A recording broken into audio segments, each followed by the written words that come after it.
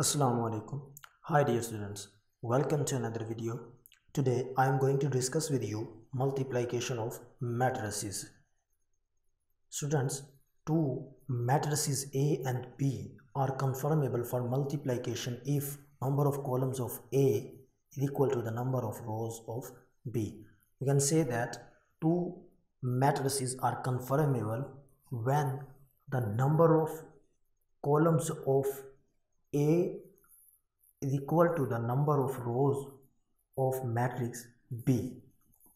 We will see in these both examples.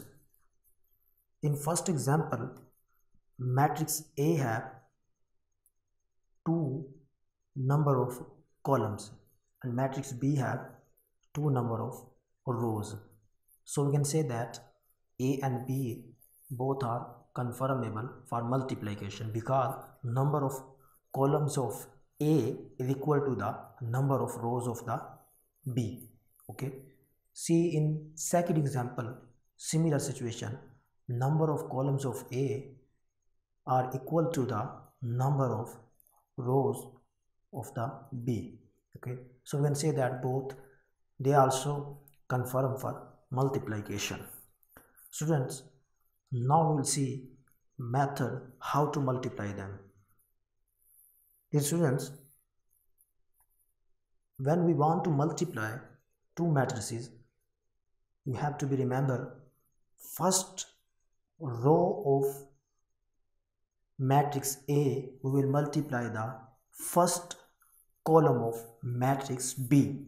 First row of matrix A multiply first column of matrix B, and again first row we will multiply with second column of matrix B. Okay, now we will see in detail. As we discussed in previous, first row we will multiply with first column. Okay, first row multiply with first column. First entry, you have to be remember, first entry we will multiply with first entry. Okay, first entry we will multiply with first entry 1 multiply by 3.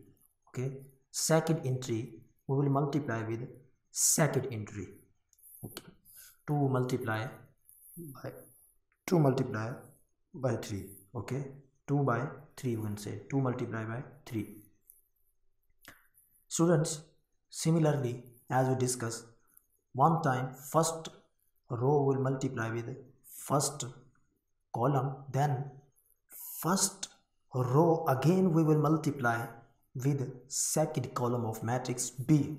Okay, first row multiply with second column of matrix B.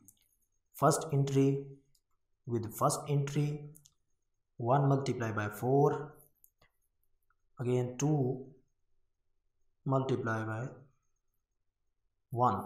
Okay, second entry with second entry. Okay, in this way we will multiply two matrices, and after that further we will simplify. 1 multiply by 3 it becomes 3, 2 multiply by 3 it becomes 6, 1 multiply by 4 it becomes 4, 2 multiply by 1 it becomes 2. Okay, 3 plus 6 become 9 and 4 plus 2 become 8. Students, I hope you will understand. Take care. Allah Hafiz.